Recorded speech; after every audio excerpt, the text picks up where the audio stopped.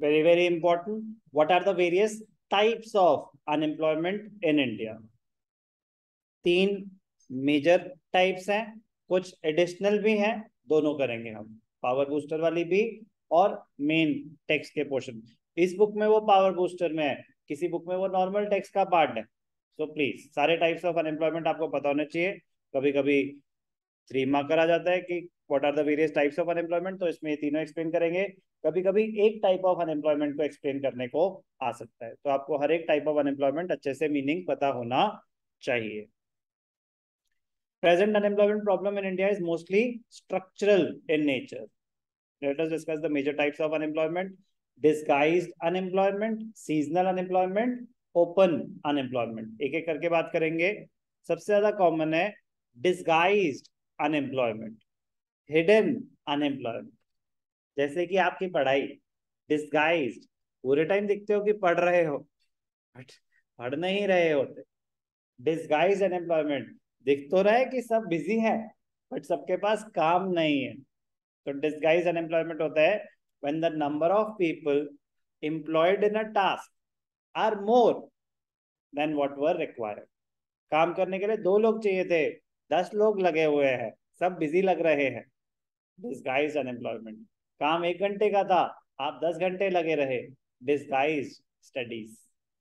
ठीक है, तो disguise unemployment, when the exact definition is a situation where the number of workers engaged in a work is more than what were actually or optimally required. It is also known as hidden unemployment. Photo भी hidden सी है।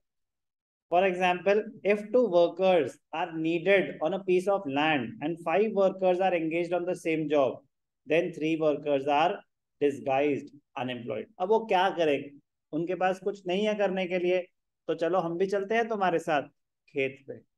ठीक है ना।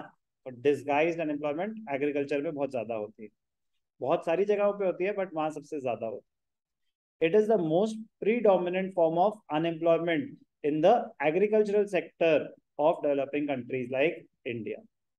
In the late 1950s, about 1/3 of agricultural workers in India were disguisedly unemployed। कह जितने भी लोग हैं ना, उसमें से 1/3 डिस्गाइजेडली अनएम्प्लॉयड है, उनकी जरूरत है नहीं, उनके बिना भी आउटपुट इतना ही जनरेट होगा। The main problem of disguised unemployment is that apparently all seem to be employed। पढ़ता तो रहता है हमारा बच्चा, पता नहीं नंबर क्यों नहीं आते। They all seem to be employed, but marginal productivity of the surplus labor is zero। तो इंपॉर्टेंट है, ये कीवर्ड हो गया ना, एग्जैक्ट डेफिनेशन का पार्ट हो गया, ये पॉइंट है। There marginal productivity is zero. Marginal productivity मतलब 2 लोग काम कर रहे थे, कुछ आउटपुट आया, अब 3 लोग काम कर रहे हैं तो भी आउटपुट वही है। तो marginal product is the addition made to the total product when one more unit of labor is hired। So if there is no change to the marginal product, the marginal product is zero। तो तीसरे बंदे की जरूरत नहीं थी, उससे कोई benefit हुआ ही नहीं। Contribution of extra workforce is zero. Marginal product की डेफिनेशन लिखने की जरूरत है, लिख देता हूँ आपके रेफरेंस के लिए। Marginal product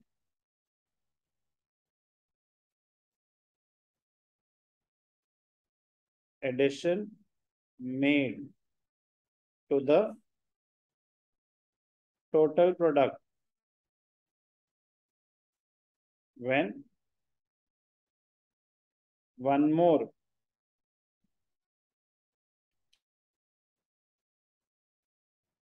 when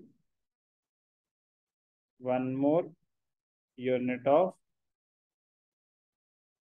labor is higher।